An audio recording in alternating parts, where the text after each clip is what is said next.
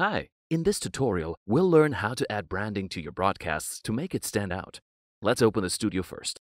I already connected my camera and pushed it to the stream, so let's start adding our branding. Press on the small paintbrush icon on the left panel. You'll see a preview window with 4 sections: theme, logo, overlay, and background. I'll start by choosing a theme. Different themes change what your on-screen updates look like. I like the classic one, so I simply click on it. You can edit the text colors as well. It is possible to change the background color and the text color by entering the hex code or clicking on the color wheel. Also, they are presets. I'll choose the orange one and press on the Done button.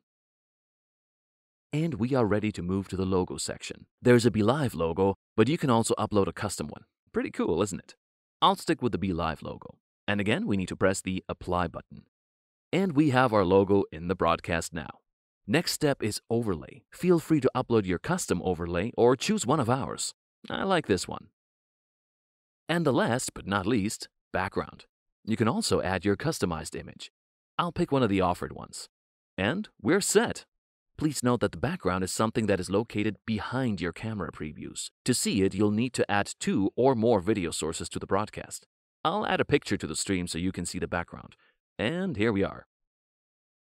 To see what your theme will look like, feel free to show some on-screen updates such as titles, crawler, agenda items, your name, or display the comments. These settings will be safe for all your future streams, but you can adjust them anytime before or during your show. Happy broadcasting with BeLive.